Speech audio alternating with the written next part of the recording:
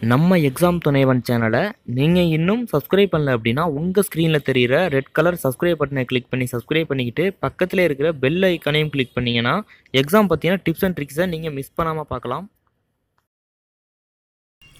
போட்டித் தேர்வுக்காக படித்து கொண்டிருக்கும் அனைவருக்கும் எக்ஸாம் துணைவன் சிறப்பாக வணக்கம். ஸோ இந்த வீடியோவில் பார்த்தீங்க அப்படின்னா RRB NTPC குரூப் டியில் கேட்கக்கூடிய ஏஜ் சம் பார்க்க போகிறோம். ஸோ நம்ம ஆல்ரெடி பார்த்தீங்க அப்படின்னா RRB NTPC குரூப் டிக்கு வந்து ஒரு 75% நம்ம வந்து மேக்ஸ் வந்து ஃபுல்லாக கவர் பண்ணிட்டோம்.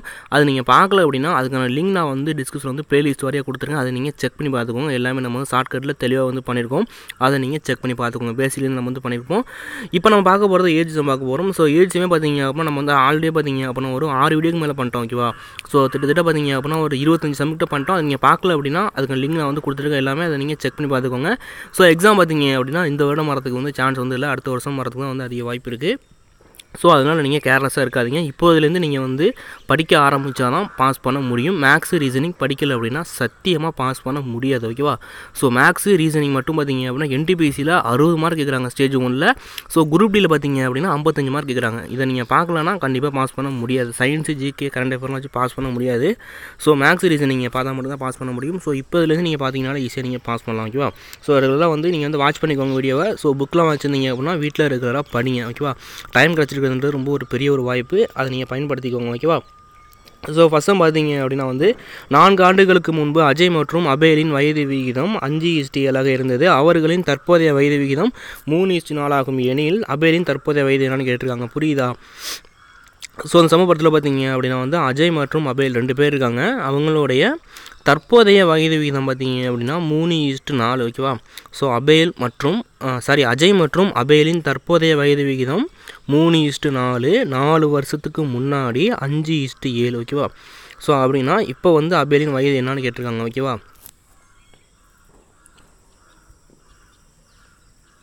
So present. ஸோ இப்போ பார்த்தீங்க அப்படின்னா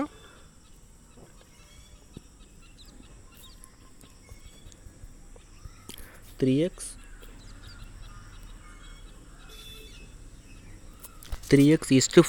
புரியுதா?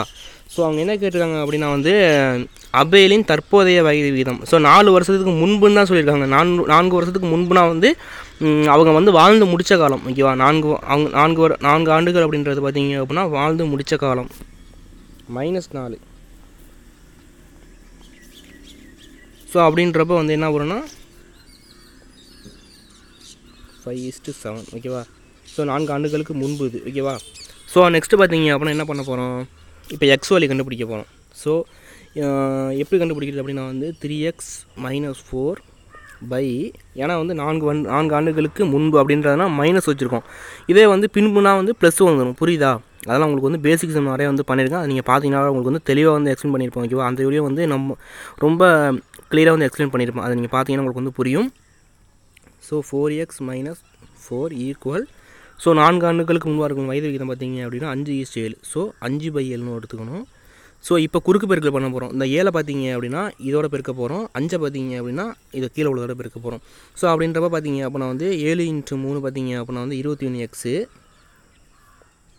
ஸோ மைனஸ் 4x7 பார்த்தீங்க அப்படின்னா 28 equal 5x4x 20x minus 4x5 20.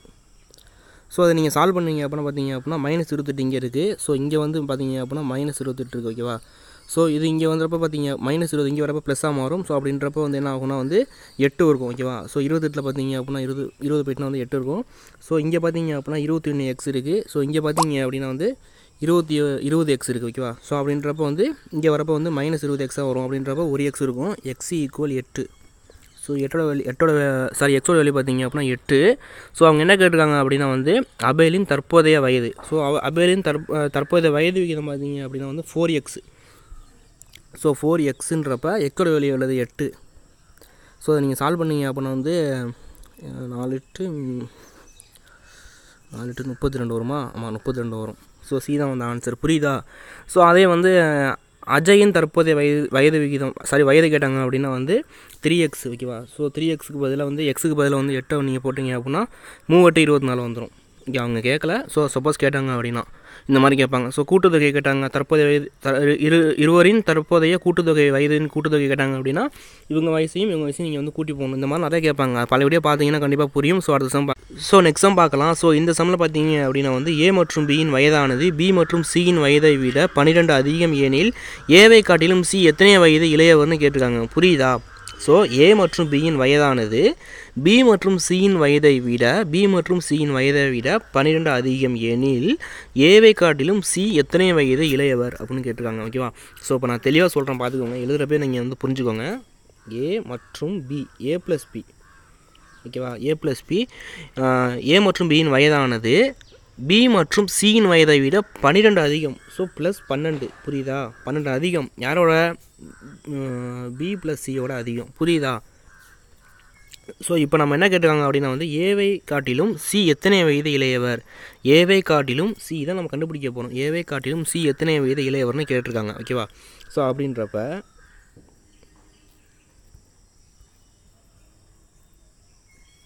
ஏ ப்ளஸ் பி 12 எது கண்டுபிடிக்க போகிறோம்? நம்ம ஏவையும் சியையும் தான் கம்பேர் பண்ண போகிறோம். ஏவையும் சியையும் கம்பேர் பண்ண போகிறோம். அப்படின்றப்ப நமக்கு வந்து பியை வந்து இங்கே நம்ம உள்ளே கொண்டு வந்துடுறோம்.